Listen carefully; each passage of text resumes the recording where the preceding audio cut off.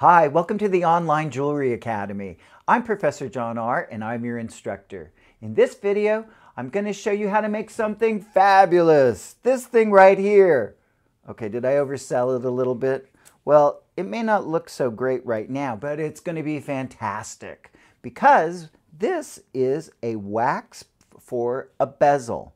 And oftentimes, manufacturers of costume or fashion jewelry, if they're producing thousands of pieces, they need something that's quick and easy to set stones in. Now, they may not always set them, they might glue them into place, but this will give them a great armature for holding a stone on a jewelry piece.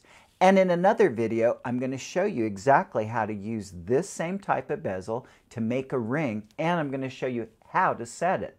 It's a little tricky because this is a thicker bezel.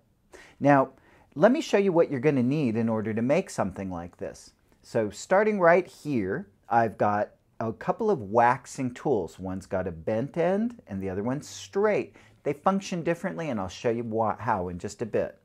I've got a very soft toothbrush and this is a little wax pot. It's filled with blue inlay wax. Here is a double-ended wax file. Here's an emery board. I've got a Exacto blade, a pair of dividers, my jeweler's saw loaded with a wax saw blade. It's a spiral blade. I've got some oil, orange oil. This is used for polishing, and I'm going to use that in combination with a knee-high stocking. Fancy. Here's a little alcohol blowtorch. In this case, I'm just going to use the actual burner. We've got some talcum powder, a lighter to light the torch, and moving up here, I've got a piece of pink 22 gauge thickness sheet wax, and it's sitting on top of a piece of baking parchment paper. This is good to know about because if you're working on a surface that you don't want to get wax on, put this down on top of it. It's also good for putting on top of tools if you want to slide a wax piece off later. All right, I've also made myself a nice little wax cutting board. This is just a piece of acrylic sheet. I've got a metal ruler with the metric scale on it. Remember, the jewelry industry, it's international. It works on the metric system, not inches. Here is a piece of blue wax. This is about 4 millimeters thick, and this is a file wax or filo wax. Okay, and then over here I've got my OptiVisors because I'm getting old and blind, and I have a paper towel. The paper towel is important because we sometimes need to wipe off tools as we're working. Okay, so let me show you how to get started. The first thing that I want to do, since I'm going to be working with a stone of this size, is I'm going to take my stone and I'm going to just position it onto my wax. And you want to cut maybe about that much wax. In other words, give yourself a nice little margin around the stone in which to cut. So using the jeweler's saw with the wax blade in it, you're just going to cut that piece of wax off. Next, I'm going to use my double-sided file to remove the saw marks from the surface of the wax. And once I've taken down the saw marks quite a bit, I'll flip the file around and use the finer side to finish it off. I'm removing the saw marks because they're quite coarse, and unless you really want that texture to show on your piece, you probably want to get rid of them. So once I finish up with the fine end of the file, I end up with something that looks like this. Now, once I've got my piece prepared like that, I'm ready to start marking it for work. It's a little bit of a precision job, so take your time. The first thing that you want to do is you want to position your stone with good margins around it in the middle of your piece of wax. Then you want to take something sharp, and in this case I'm just going to use the tip of my Exacto blade and I'm going to mark all the way around the stone. Now take your time, don't slip, because this is actually going to be an important marking that will affect the development of your piece.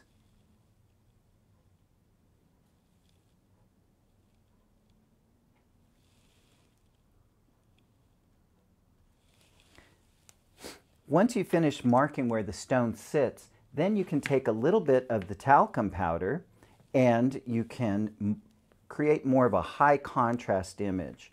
So just a little bit of the powder on your fingertips and just rub it right into that. And you'll end up with a much more high contrast image that you can work with. And it's important to see where your line is so that you can actually be precise with your work. Now the next thing that you want to do is you want to take your dividers and set them to create a margin around this piece. You can make it as wide or as narrow as you like. In this case, I'm setting it to approximately about 4 millimeters wide. And what you're going to do is just take your time and you're going to use the inside line as a guide, and you're just going to go slowly around your piece. After you've gone all the way around your piece with the dividers, repeat the same process with the talcum powder. Just a little bit of powder on your fingertips, rub it in again, and you end up with a line to follow as an exterior margin. Now, it may not be perfect, but guess what? You can make adjustments as you work, and as long as you're a little bit off on the outside, you can always make a correction towards the center. Now what I want to do is I want to get rid of the excess wax. It's easier to build a piece if you're only working with as much wax as you actually need to work with. So I'm going to go back to the jeweler saw and cut off the corners.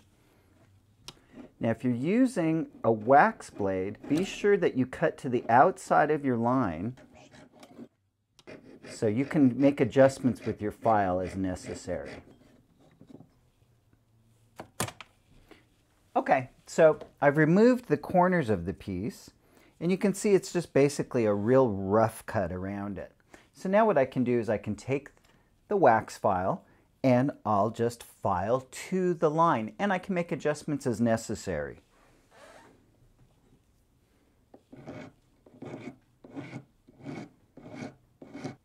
Okay, now this took me a few minutes to perfect, but there we go. So you can see if I put the stone back, I have a nice even margin around the stone. So the next thing that I need to do is to relieve the interior of the piece.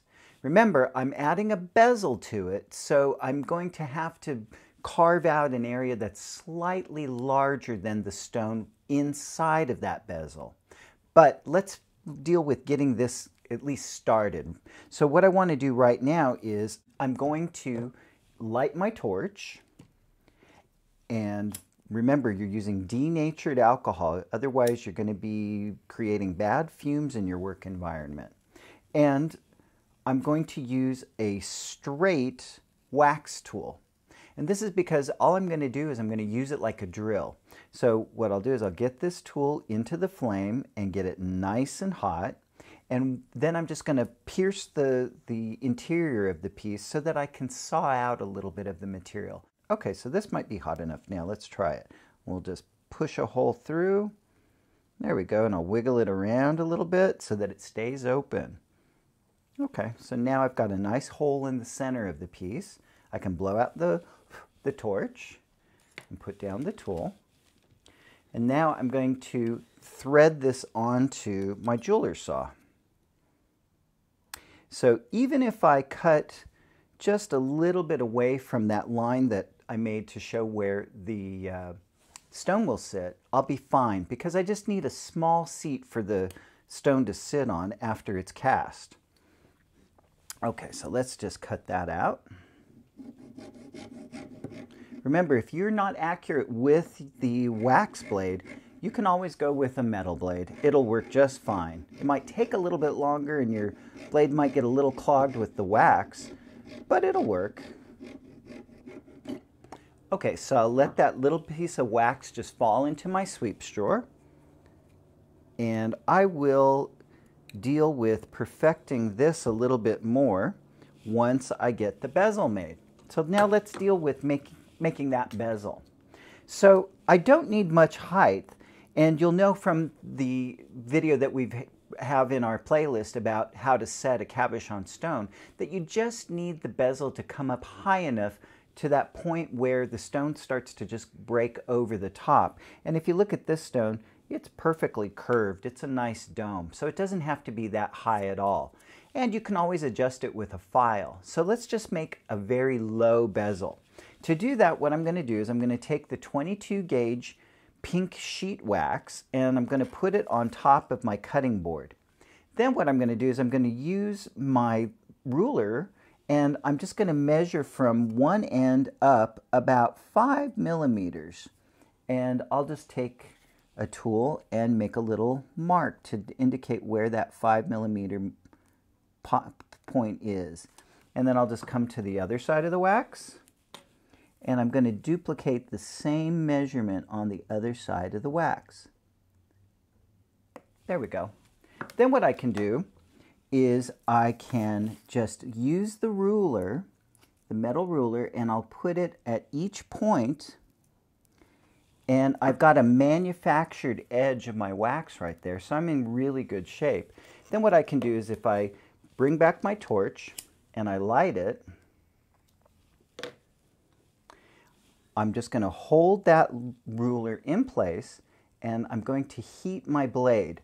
The reason why I heat my blade is because it will cut through the wax easier and it will leave a cleaner edge. So that's nice and warm, so I'm just going to slide it across now.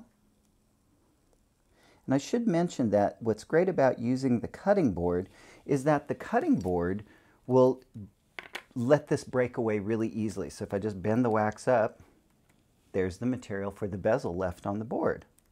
So it's a little bit long. I don't need that much to go around the stone. So I'm just going to use my Exacto blade again and reduce the amount of wax to about half and set that aside. I could use that for another stone in the future.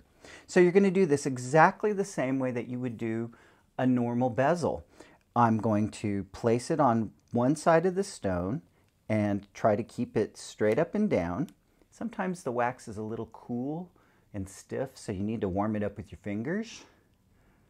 And there we go. Now it's a little more pliable. Okay, so I just wrap it around the stone. And in this case, I'm not really concerned about where the seam is like I would be if it was a metal bezel, so it doesn't really matter where I put it. And you can see that I've got the wax going all the way around the stone with a little bit of overlap right there. Here, I'll lift it up to the camera so you can see a little bit better. And what I need to do is just position it as close as I can. I'll heat the Exacto blade in the flame again, and I'll just slice through it. There we go. And then I can put the two pieces together. Now, what I would recommend is, because there's a certain amount of shrinkage that's involved in the casting process, it's kind of a good idea to have it be just a tad loose, because then that way you don't have to worry about having to clean out the interior of the bezel when you go to set the stone. All right, so with that stone in place in the bezel, sitting on my cutting board, with my flame going, I'm going to take the other wax tool and I'm just going to heat this wax tool and I'll bring up my blue inlay wax. Now, what I like to do before I ever start to wax anything is I like to heat up the tool and just wipe it off. That way I'm sure that I don't have any corrupted wax on the tool. Like any kind of soot or a mixture of waxes, I just know that all I'm using is blue inlay at this point. So anyway, I'll warm the tool and I'm just going to heat up the wax inside the little cup of wax. And I can take up just a small amount, that's all I need, and I'll warm it on the tool. Now, the tool has a little bend in it. And what I want to do is I want to melt the wax so that the wax drop will come to about that curve right there. And then that way it's easy enough for me to just bring it over here and let it fill in that seam. Now some of you are thinking, well, why didn't he use the perfect purple? That would have filled that gap easier. Well, the perfect purple I usually reserve for repairs, something that's finished and I just want it to sink right in. I use the blue inlay for just creating a small seam. So I'm gonna, let me just fix it up here. Okay, so if you have an excess of wax, don't worry about it. Once it cools, I can just file it away. Okay, so I'm going to leave that there just to cool down, and I can go back to my seat for the bezel. I can blow out the lamp so I don't burn up too much fuel. Okay, for this next step, what I'm going to do is I'm going to reverse my blade, and I'm going to use the back end of the blade. And I like doing this because I've got a perfect right angle on this blade, so it makes it really easy for me to carve a straight edge that the bezel will just sit straight into. So I can see the guideline of where the stone is going to fit. Let me add a little bit of talcum to that so you can see it better. There we go. So I can see that edge. So what I'm going to do is I'm just going to start to scrape with my tool, and I'm going to just kind of excavate this. So this is going to take me a little while, and I'm just going to work on this, and I'll come back and I'll show you the result. All right, let me clean this off a little bit and show you what I've got. So I completely cleared out and created a step in the interior of this platform, and now the bezel that I made from the 22 gauge sheet will fit perfectly in there. And if you look over here, what I did with this other one was I did a similar operation on the back side. And the reason why I did that was because you want to try to reduce the weight of your waxes as much as possible. It makes them more wearable as cast finished pieces, and they're less expensive to cast. So save some money. You can do this to the back side. So now what I need to do is I need to secure this bezel into the interior of this platform. And I'm going to change my eyewear to my OptiVisor so that I can see exactly what I'm doing. So what I want to do is I will take the torch or the alcohol lamp here and my wax tool, and I'm going to use the blue inlay wax again. And let's see, I'm going to sit down to do this so I can see it better. And what I want to do is I just want to heat the tool and pick up some of the wax so that I'm able to direct it into the channel that lies between the bezel, the pink wax, and the blue wax, the platform. And I just heat it, and I'm just going to apply it around the bezel. And what this does is this helps me to make sure that the bezel won't come out and that it looks great when it's cast. And this unifies the piece together. Now remember, the things that I'm showing you in this video, I'm doing this in a very simple, handmade way because I know that some of you watching don't own things like flex shafts and other equipment that I might have here at the Online Jewelry Academy, but at least this way you can accomplish building a wax that you can take in for casting very easily. All right, so I'm just going to continue to go around with this and get this applied. Okay, so I finished applying the wax all the way around the bezel. It looks a little messy, but let me show you how to clean it up. The finishing on this is really simple. Now, I mentioned earlier that I was using this emery board, and if you notice, there's no abrasive material on the edge of this thing. So it's kind of like your beret file. And what you can do is just place it with that smooth edge against your bezel and run it over the top like so, just to remove the excess wax, that blue inlay wax. So you can pretty much just get this surface very, very even and nice because it's so much easier to finish the wax than it is to manipulate it in metal. The last thing that you would do is you would take your orange oil with your piece of knee-high nylon, and you're just going to get this just a little bit wet with this orange oil. There's also professional wax cleaning solution too that you could use. And you just want to clean this up. And you can see right there, it just is going to polish the wax. So you're going to do this all over the surface, front and back, and the orange oil will polish it. So you want to polish your piece in the wax before you take it to the caster. You want it to be beautiful. And that's how you put your bezel together. When you're done casting, this will be magically transformed into something like this. Isn't that great? It looks exactly like your wax, and best of all, your stone will fit into it, so you can make a beautiful piece of jewelry. I hope you liked this video. If you did, be sure to like it, and don't forget to subscribe. You can find more exciting videos like this one on onlinejewelryacademy.com. And don't forget, we regularly post to Facebook, Instagram, and Twitter. And if you'd like to support the production of a future video, you can do so by making a contribution through patreon.com. Thanks for watching.